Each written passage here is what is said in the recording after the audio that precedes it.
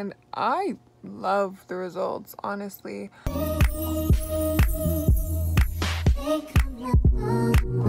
Hey everybody, welcome back to my channel. So today I'm gonna be redoing some henna freckles. I did them on my nose a little bit.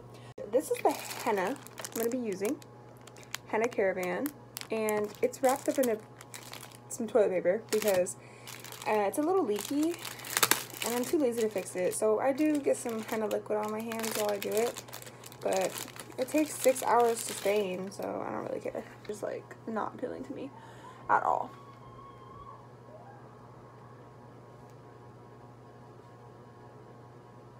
I know I'm not tripping. Hold on, let me play back this video. So I played back the video. Yeah, I don't know what that was.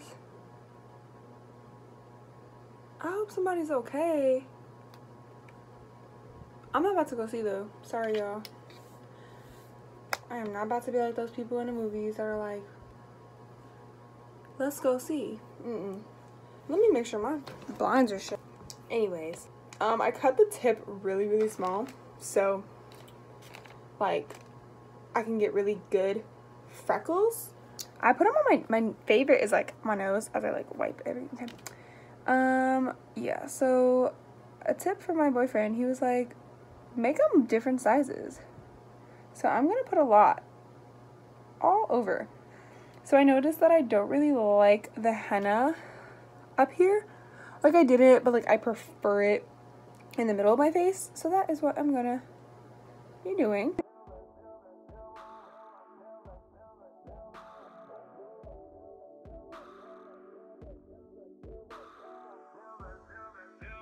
Okay, so I'm back from doing all the freckles in my little desired pattern. So I did quite a bit of various different sizes. So as you can see, they're all different shapes and sizes.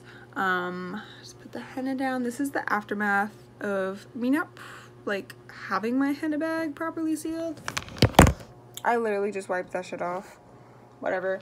And you'll see me, I'll just place this back into my little toilet paper and pop this in the freezer because fresh henna goes bad.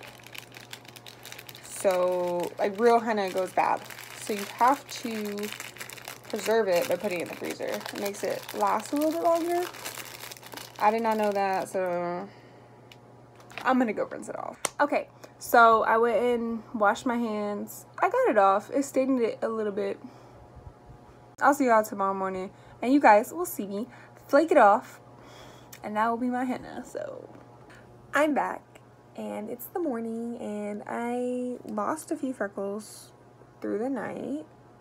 So let's just see how this goes. Just gonna start literally just like flick. I can move this. Literally just gonna start flaking them off.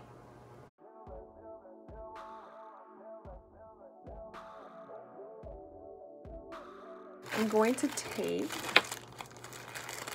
a cotton pad and I'm not gonna wet it. I'm just gonna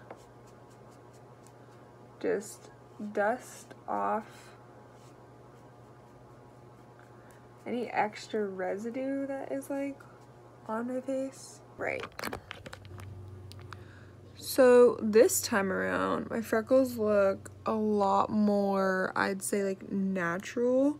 Like they look like freckles, you know, because before I did them a little bit more uniform and just did like the same size dots all over, and it turned out looking like little dots. Like they look like freckles, but these look really real. Before I left, I wanted to go in natural light to show you guys what it looks like, and I will link the henna I used.